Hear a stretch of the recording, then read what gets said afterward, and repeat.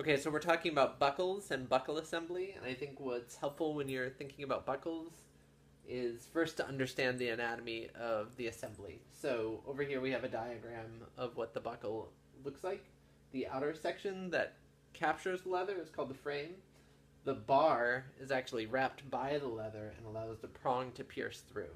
So you end up with two components, right? You have your frame, bar, and prong, and then you have this piece of leather that has a slot cut and anywhere between one and like four holes, depending on how you want to do the assembly. Oftentimes, uh, you'll see that there's just one rivet.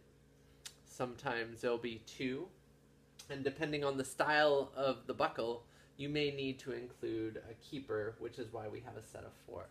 So what I'm going to show you now is a simple straight buckle, right? So we have our frame here, and this little piece, if it spins, is called a roller. And if it's not there, it's just a frame. This piece is the prong. That's what slides through the leather and goes through the holes to hold everything together. And then this secondary component is called a keeper. And what it will do is it will allow your leather strap when it goes through to lay flush on your material. So you always want to make sure when you're designing it, you can fit it all with one rivet here.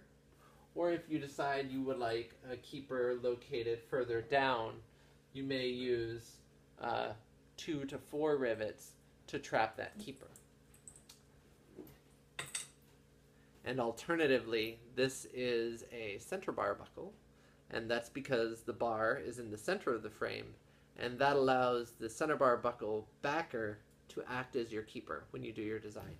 So depending on your assembly, you just need to know that you're going to have a loop, you're going to have a slot, the prong will pierce through the slot and be captured by the leather as it does so.